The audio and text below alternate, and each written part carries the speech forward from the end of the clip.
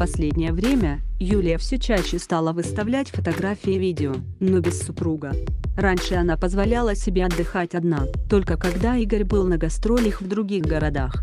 Теперь же Проскурякова в открытую наслаждается своей жизнью и, очевидно, специально не посещает с композитором совместные корпоративы.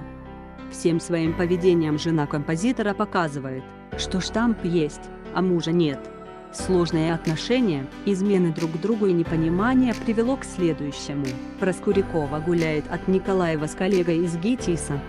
После окончания театрального института Юлия стала часто появляться в общественных местах и просто попадаться папарацци в компании с одним из однокурсников.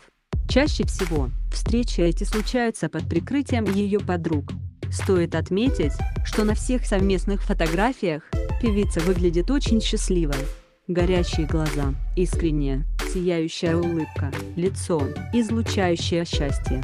Такое детское и искреннее поведение никогда не наблюдалось рядом с Николаевым, что еще раз подтверждает, между супругами давно уже нет никаких интимных и близких отношений.